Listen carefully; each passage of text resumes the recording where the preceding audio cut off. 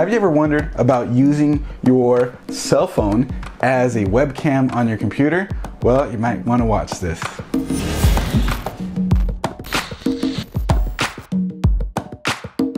Hey everyone, Chris with Coalition Gaming here, and it's time to talk a little bit more about OBS and NDI and a benefit of that functionality when it comes to mobile phones, and that's using your cell phone as a webcam through OBS for your streams, for whatever you want to do with them.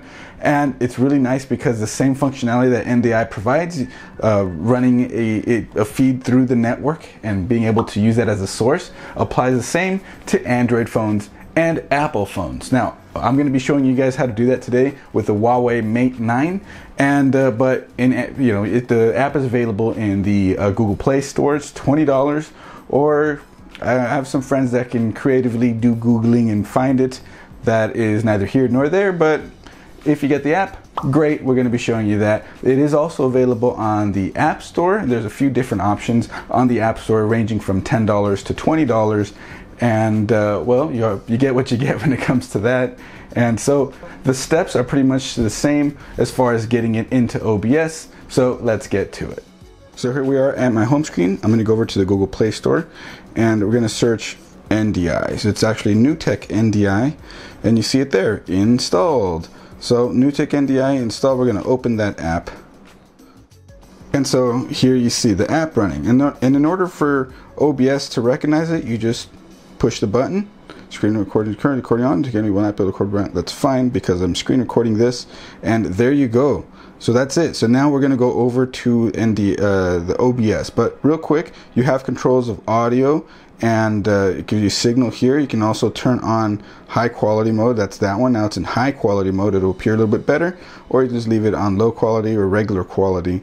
And you can even do zooming. You can adjust brightness. You can turn the flash on and off, and you can even overlay a grid.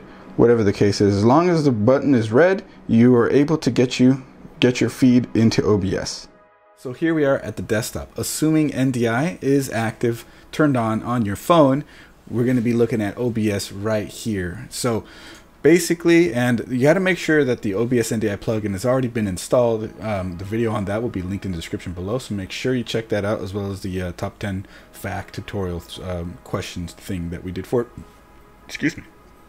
So let's do it. So we're down here in your sources. So you're just going to want to add a source, and you're going to add an NDI source. Adding an NDI source is what you need to do here. It's what's important. So I'm going to just call it cell phone. So you see here, localhost Helg Mate 9. That's what I called my Huawei Mate 9.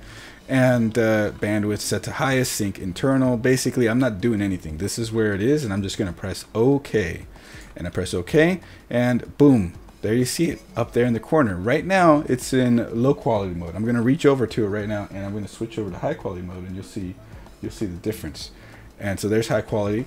It's a larger picture, and you can take that, you can fit it into a little window however you want, something like that, or you can make it the full screen if you really wanted to.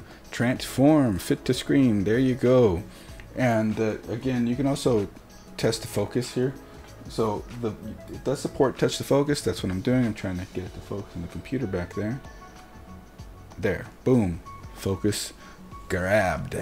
There. So as you can see here, I'm waving my hand in front of it. You see here, wow, blah blah blah blah.